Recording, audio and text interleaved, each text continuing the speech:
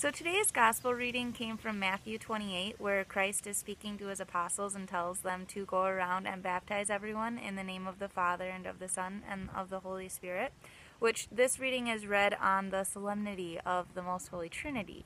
So we are reflecting on the Trinity today, and St. Patrick had gone around and he basically spread through Ireland this idea, trying to explain the Trinity and the concept of a three-leaf clover, saying that it was the Father, Son, and Holy Spirit, and that they all came together as one.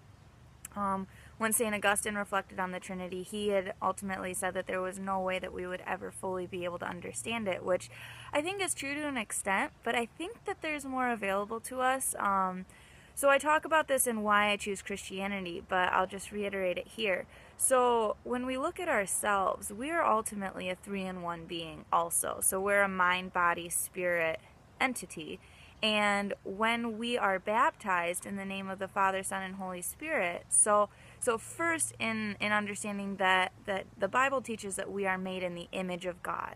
So when we're baptized in the name of the Son, so that's like our body, and then there's the Father, which is like our mind and knowledge and wisdom, and then there's the Holy Spirit, which demonstrates all of the fruits of the Spirit: the love, joy, peace, patience, kindness, goodness, faithfulness, gentleness, and self-control.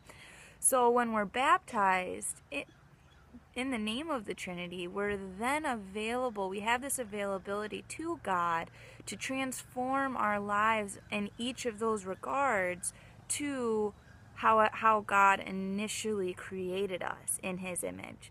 So we can transform our bodies to act more as Christ did and to be, the person that Christ was in His example. And then we have the mind, which is the Father, all wisdom, all knowledge. And there's only going to be that one truth, that one firm interpretation of Scripture. So we have doctrine, we have the Ten Commandments, we have the Bible to reference in order to fully attain what it is and how it is the Father thinks.